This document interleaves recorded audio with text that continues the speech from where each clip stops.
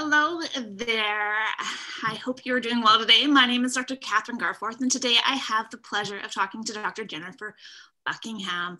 Today we're going to be speaking about orthographic mapping. So how do reading strategies like looking at pictures, using context cues, and skipping the word prevent orthographic mapping?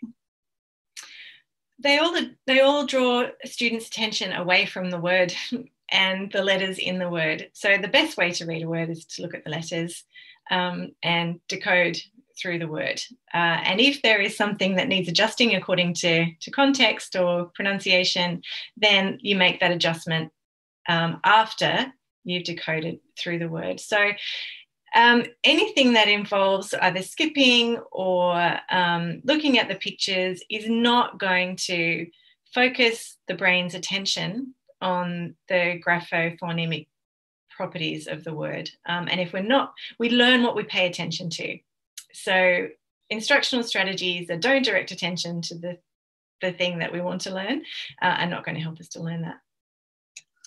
Yeah, well, and again, if we look at the fMRI research and looking at how individuals approach reading, there's studies showing that students who are poor or struggling readers do use those strategies of looking for context, looking at pictures, moving their eyes away from the word when they're trying to figure out what it says, whereas the skilled readers are the ones that are paying the attention to the letter sound correspondences.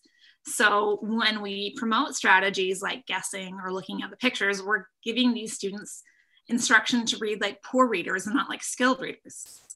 Yeah, that's right. And eye tracking studies similarly. So there's a lot of information about what we do when we're reading that have come from those studies that show we are actually, when we're reading a word, we're fixating on the word that we're reading, and we see every single letter in that word. We don't guess at what the word is. We read the word according to its exact properties, but also that we are sort of reading a tiny little bit ahead, at the same time as we're focusing on each word, and that we are not predicting based on meaning. We are predicting based on what are the first few letters in that word and what are the graphophonemic properties of what that word is likely to be.